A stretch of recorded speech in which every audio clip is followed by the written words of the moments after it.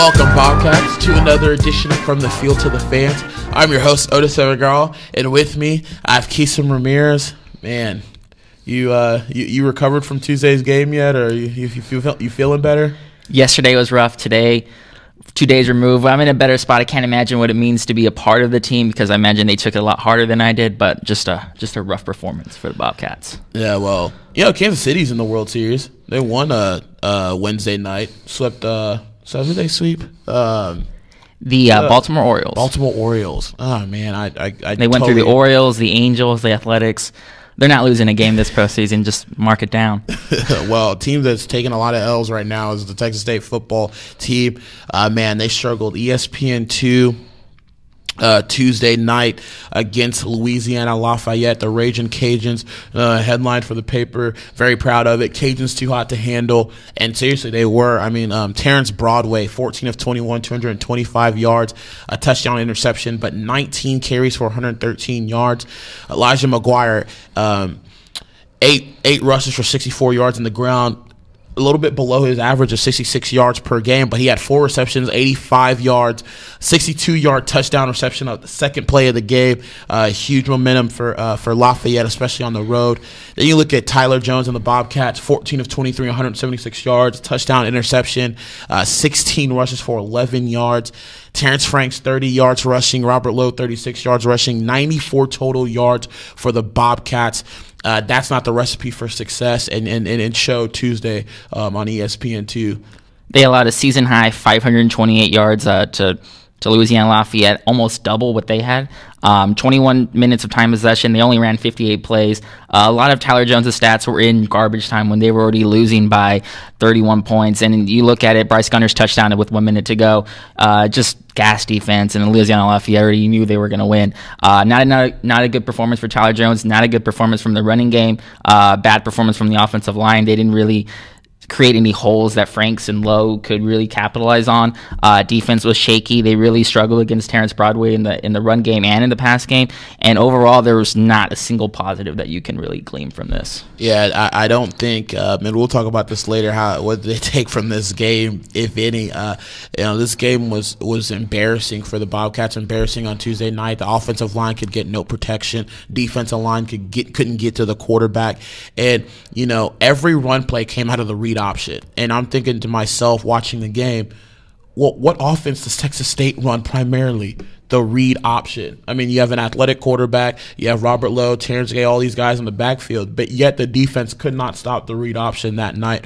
And it was surprising to me. Lafayette could stop it because they see it all the time. Texas State couldn't stop it, and they see it all the time. So, you're thinking to yourself as a journalist, a person in the media, I'm sure fans are thinking to themselves, like, wow, like, this is what they practice against every week. So why is it so hard for them to stop? I think Coach Fran, I love the man, but he got outcoached. He got outcoached Tuesday. You could see it in every aspect of the game. He got outcoached offensively, defensively, special teams. I thought, last year when they played Lafayette, the one thing that everyone talked about was how much of a difference it was on the offensive and defensive lines. I mean, Lafayette had grown men on their offensive defensive line. You could still tell Texas State was transitioning still. Last night, you could tell Texas State was still transitioning. I mean, it was not pretty to see. I mean, it still looked like Lafayette is head and shoulders above from Texas State. And I'm not parsing any words here because I think to be on national television like that, coaches writing letters, fans active on Twitter, fans showing up to the game, 18,500 is pathetic. I still think alumni should still show up. I still think more people should show up to the game Tuesday night. Tell them what San Marcos is about. But I understand where their frustration comes from when your football team doesn't show up in the biggest of games. For me, you look at it, beat Idaho, beat Tulsa, 2 steps forward. This game, 3 steps back, probably 4 steps back. Major decline in everything that we've seen. They just, across the board, it just was not good. And it seemed like it was just a passive game plan from the start. Halftime, they had about 1 minute, 30 seconds, and they had 3 timeouts. Decided not to utilize it, kind of going in the half, down 18. Maybe a questionable decision. You want to take some risks when you're already down 18 at home, national television. Second half, Texas State of old. Short passes, really not a lot of offense, not a lot of taking chances. Tyler Jones didn't stretch the field. Rob Lowe, Franks didn't get anything done. And Fran seemed really content to give him the ball up the middle and hope something happens. But for 58 minutes, that didn't happen. And you would have liked to see them at least, give Louisiana-Lafayette some havoc or give them something to think about. But the whole game, they were just playing safe, passive football. And then in the end, that was their downfall. Yeah, slant screens and hitches. Oh, my. That's what you kept telling yourself on Tuesday.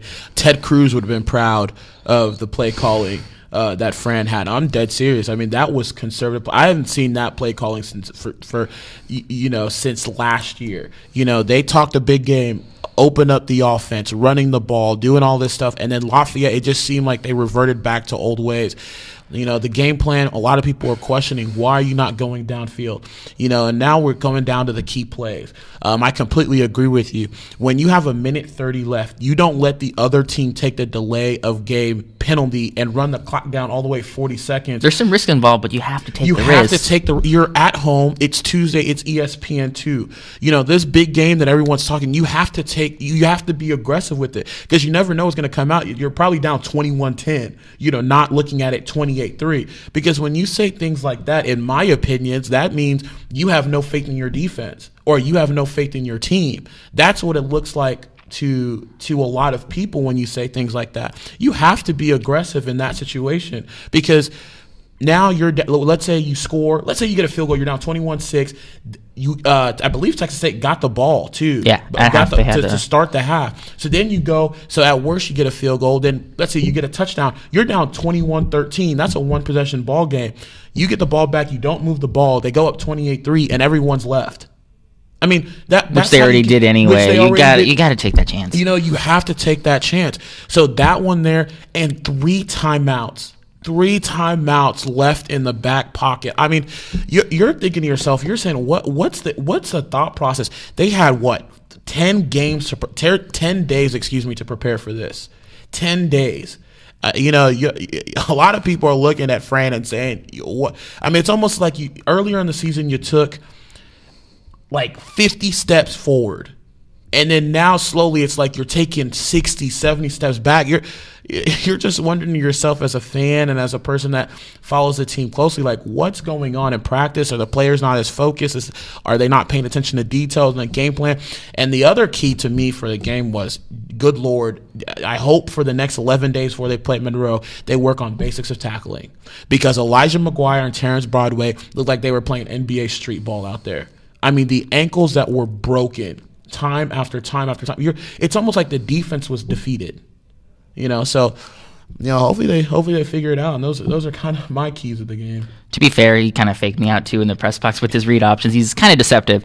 One of the key plays, or at least 2 of them, were Christian Ringo's fumble return, 41 yards, touchdown.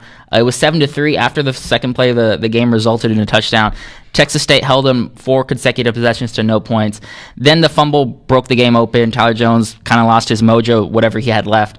And then they kind of just, took that momentum from there. The second play that I'd like to focus on was David Mayo's forced fumble. That wasn't a forced fumble. Down the sideline, right sideline, Terrence Broadway. Right. He stripped him with his left hand. Ball kind of tiptoed on the edge for a little bit. Jamad Williams picked it up. Really pivotal play. Could have maybe, gave Texas State something to latch onto. They confirmed it, and they said it wasn't a fumble. It was out of bounds. So that was a potential swing play that didn't happen. Yeah, and that play shouldn't have been confirmed. They should have just said the play stands to confirm it. That was kind of tricky. But 94 total yards rushing, not Texas State's game plan. They're a run-first team.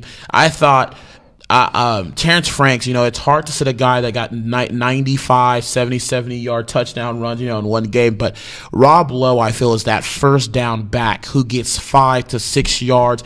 And then once he starts getting that rhythm going, you see him go for the 15, the 12. Now he's getting you in first down. Now the play action, the misdirection is all put together. And Terrence Franks is a great 2-back who gives you great deception and misdirection there of his own. So I thought they should have stuck with Rob Lowe a little bit and not just stick with Terrence Franks. But Bryce Gunner, he's the guy that I've been hammering from for the past year now. The man, he is a man. He is a big nice little guy. double move on the touchdown. On the touchdown late. And I give him the game ball. He's starting to grow up. You can see the route progression. You can see him blocking downfield. You can see that he's starting to, make the moves and stuff like that. So that's always good. But for him, two receptions, 50 yards, and a touchdown. He had a 33-yard touchdown with his high school quarterback, Stevensville, so from the state champions. And so that's who I'm giving the game ball to, because you can see the improvement in Bryce Gunter. My game ball, and kind of indicative of how bad this game was for Texas State, Will Johnson, the punter / kicker. 8 punts, 370 yards, 46 yards per punt, 3 inside their 20, and this first punt was 58 yards. That really, if you look at it, he was the defensive player of the game too, because he saved a lot of points just by putting Louisiana-Lafayette in a position where they had to go 80 yards to score a touchdown. And that early on played a big role when Texas State still got their feet wet and they still had a chance. He was really, really what I saw, the only player that stepped up against Lafayette. Yeah, and I tell you this, Texas State better figure it out quick, because Georgia Southern 4-0, 5-2 overall. Arkansas State 2-0, 4-2 overall. Lafayette 2-0, 3-3 overall. South Alabama 2-1, 3-2 overall. Monroe 2-1, 3-3 overall.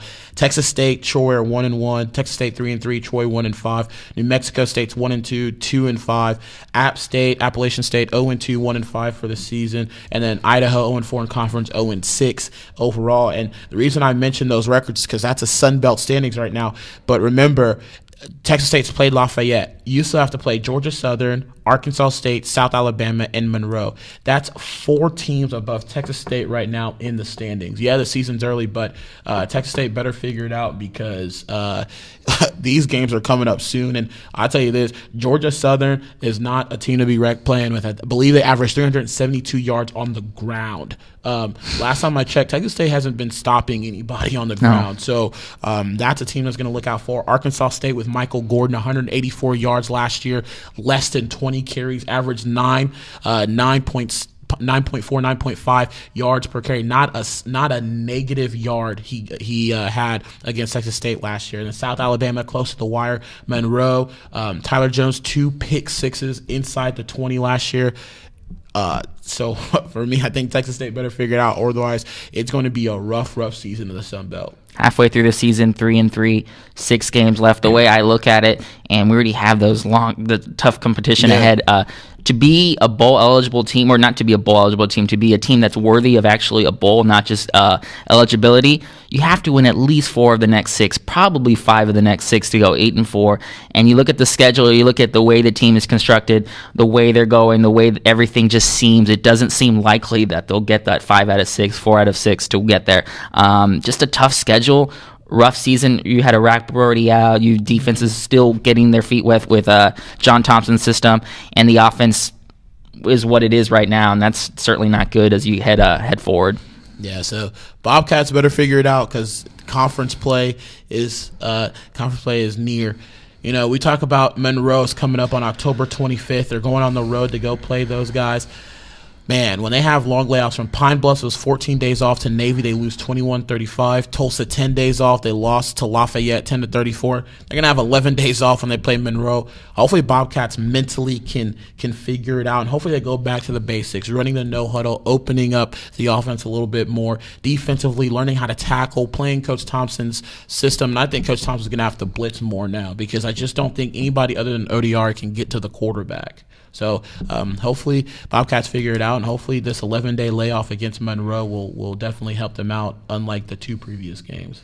What you hope for from this 24-point loss, and David Mayo put it post-game, was that it's a learning experience. Lafayette kind of outclassed them, and they have to use this game as a fuel for the rest of their season. If they use it in another way, it could derail the rest of their season. So it's a very pivotal point in the season where they're trying to learn from this game. Yeah. And hopefully, like I said, hopefully the Bobcats figure it out.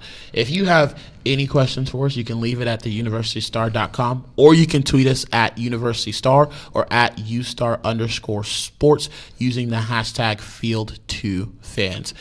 For Quixem Ramirez, I am Odus Evbagharu, and like I always tell you, we'll see you next time. Bye.